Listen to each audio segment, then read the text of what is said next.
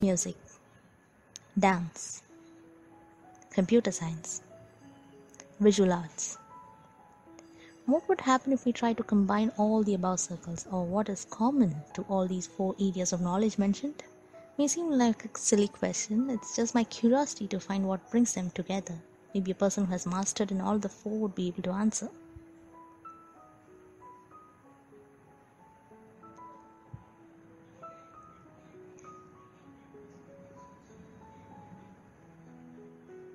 Math. I may be wrong, but what I found common between them is the math behind it. Math and music that creates rhythm, talam, beats, counts, octaves, etc. Math and visual arts that creates metrics, perspective, 3D figurines, modeling. Math and dance that creates postures, beats, jatis, timing.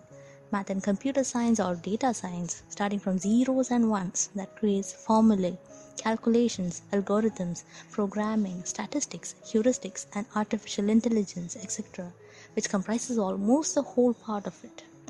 The in-between areas in the diagram shown with arrows were just a guess by me based on my little experience and knowledge, but it can vary though. This was just my thought. What do you think?